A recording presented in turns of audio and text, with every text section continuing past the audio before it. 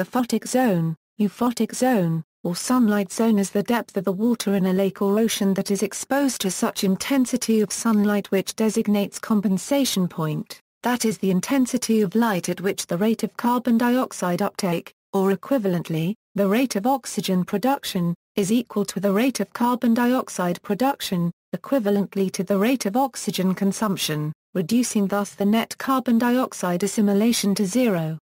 It extends from the surface down to a depth where light intensity falls to 1% of that at the surface, called the euphotic depth.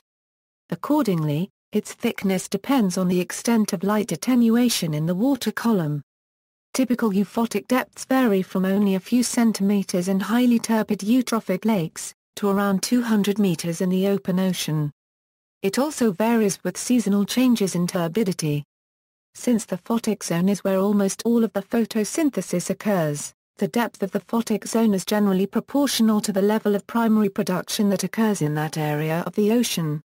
About 90% of all marine life lives in the photic zone.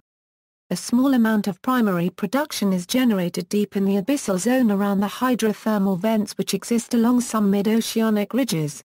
The zone which extends from the base of the euphotic zone to about 200 meters is sometimes called the dysphotic zone.